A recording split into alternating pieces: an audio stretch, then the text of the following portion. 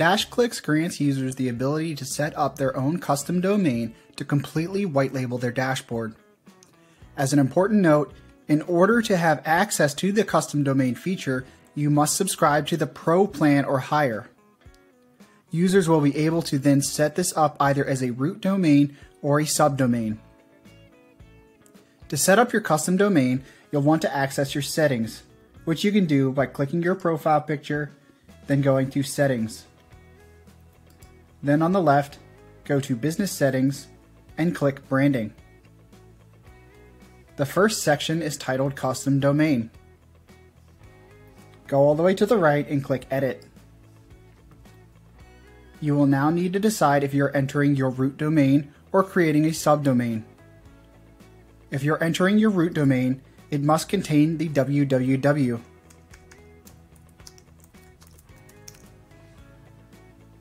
Then click Save. Alternatively, you can enter a subdomain.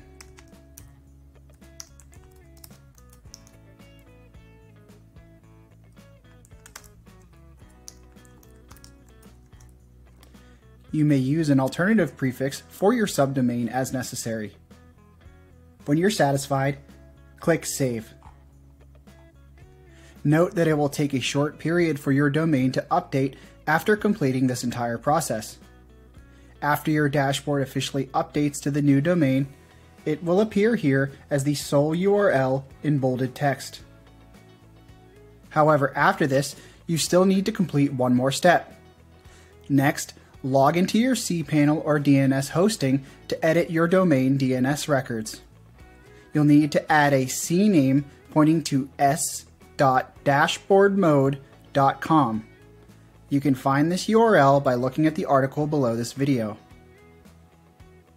You can find a list of the supported registrars listed in the article below this video as well. Though the process is fairly similar for each, you will find a distinct step-by-step process for yours. After you follow the steps in your chosen article, you should be set to go. At this point, the process completes without any further assistance from you. Once the changes have had an opportunity to propagate within your registrar, the system will add your domain to a queue and generate an SSL when it's your domain's turn. This process can take up to 48 hours. If it has not been at least that long, the system is still likely working through the queue. If it has been longer than 48 hours and the process does not show as completed, please feel free to open a support ticket.